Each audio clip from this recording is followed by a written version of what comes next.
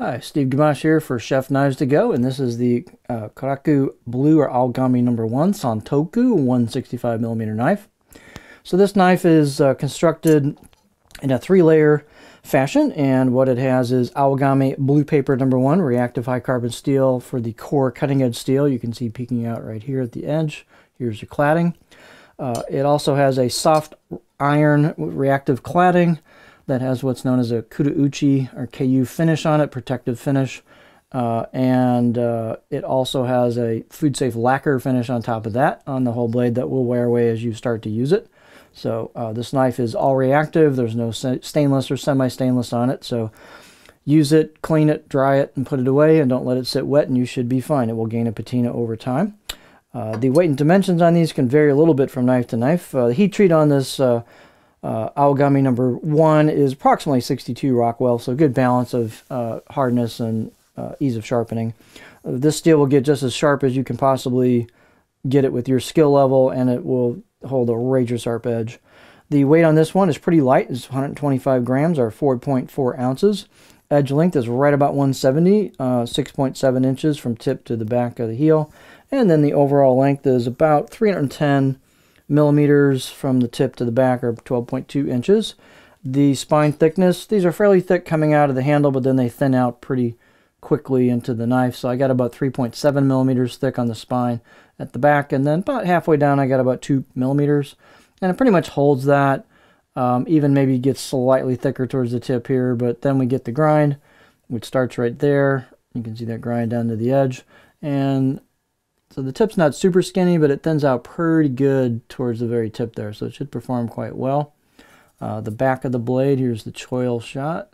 It gets pretty thin at the edge as well, so it's a high performance grind on it. Let's see, blade height, about 47 millimeters, 46.9 on this particular one, so it's got some height to it. There's a little bit of a curve here in the choil, not a lot of room, but you got some spot there to put your finger for a pinch grip. And then the balance point, this handle is a octagonal oak handle with what they call an urushi or burnt finish on it, which looks pretty cool. So it's a one-piece handle. The balance point with this handle, oak's pretty heavy and the knife's pretty light, so that balance point is kind of about where that choil is, the back of the blade right there. So it's definitely going to be a little handle heavy on a pinch grip, but it's a light blade overall, so that's not a big deal, but it is a little handle heavy for a pinch grip. Let's see, the handle on this particular one, they don't really have it sealed up at all where the tang goes into the handle, so you'll want to seal that up with something. Some people use beeswax, some people use epoxy, some people use silicone sealer, something to keep water out of there, keep moisture out of it. So I'd highly recommend doing that first thing before you do anything else with the knife. Let's see, out of the box edge, I'm going to give it a 4 out of 10. It's pretty dull on the back half and kind of reasonably sharp on the front half.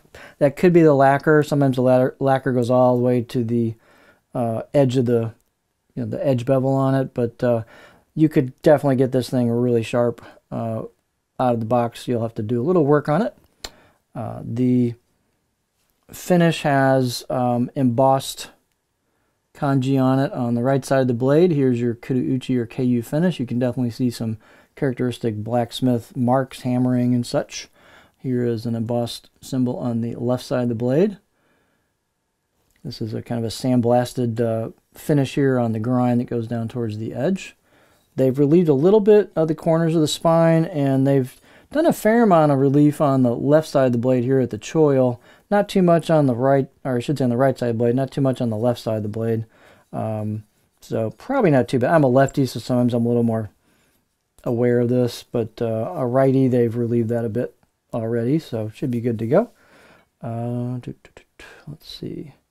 I'd say fit and finish overall is pretty good on these. The edge profile has a bit of a hump in it, which could be pretty easily remedied with a little work on a cutting board. I'm sorry, not sharpening stone, since I'm handling the cutting board. So here's the edge profile. This is a really low tip compared to a lot of Santokus, so this is really flat profile. And so I'm not going to rock this much because that tip starts digging in right off the bat. You can see again how low that tip is to the center line. Even for most Santokus, that's pretty low. So this will definitely be more of a chopper. Push-pull cuts, glide cuts. The tip draws are going to be easy, super easy on this thing. It does have a bit of a hump right here in the edge profile. That would be pretty easy to take that out a little bit to kind of smooth out the profile, but it definitely has a little hump right there that you kind of get over the top of. But overall, a very flat profile. So if you're looking for something to learn how to sharpen with, this would be a great knife. The tip is low, so you don't need to work a curve at the tip very much, you know, like a lot of knives, so that's a little bit easier to learn on. You don't have to lift your elbow so much or, you know, work the knife as much. The steel is super easy to sharpen and will hold a decent edge, but these are so easy to sharpen, you'll probably say, I'm going to sharpen that, keep it really razor sharp. So this would be a really great knife to learn on as well. And the performance should be pretty good based on the characteristics I'm seeing here. So this is the Karaku Awagami, our blue number 1 Santoku 165mm knife from Chef Knives to Go.